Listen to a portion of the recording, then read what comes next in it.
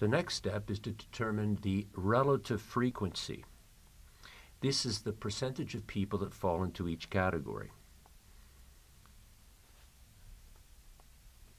To do this, we first have to determine the sample size, which is the sum of the absolute frequency.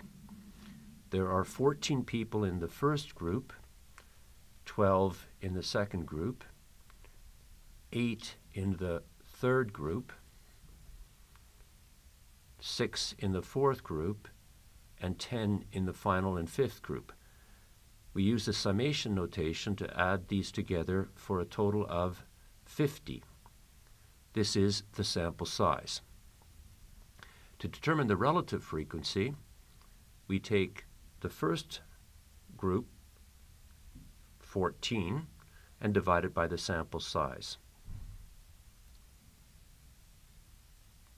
14 divided by 50 is equal to 0.28.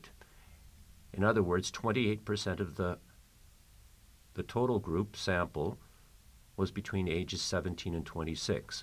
For the next category or cell, an absolute frequency of 12 people, we take 12 people divided by the total sample size of 50, and this gives us a percentage or a decimal of 0.24, 24%.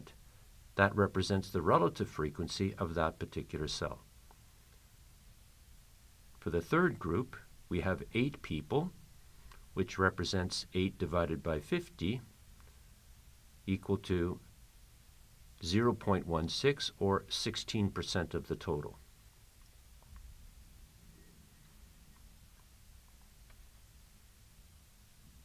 For the fourth group, we have 6 people, which represent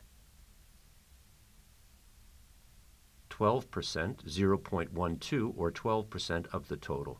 Finally, we have 10 people between the ages of 57 and 66,